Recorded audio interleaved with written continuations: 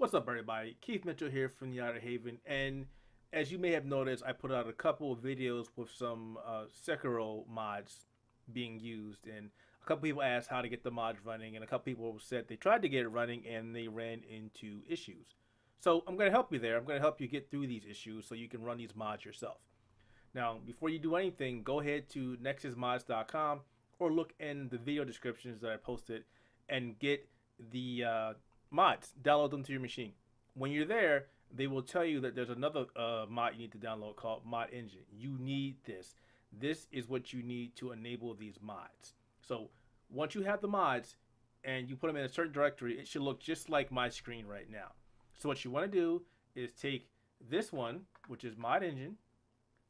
Stupid WinRAR is going to pop up. You're going to go to here and you're going to take these files.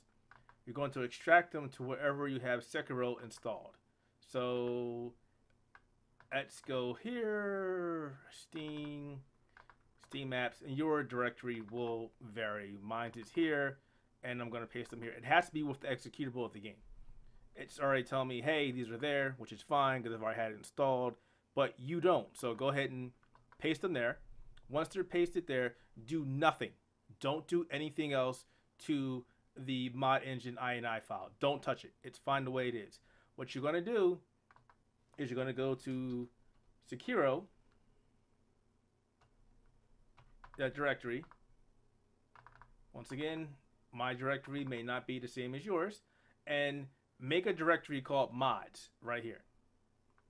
Because what's going to happen is once we make the directory, when we extract these files, we're going to extract these files to this directory.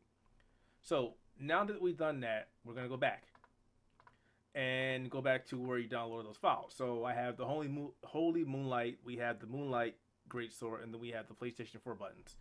Well, I've already had both of these installed, and you only want to have one of these installed at a time. You can't have both because if you take a look at these files, the names are the same. So wish it would stop doing that. So if you go to this part directory, you'll see it's called WP_A_0300. Okay, fine. If you go to this one, you'll see that it's also named the same name.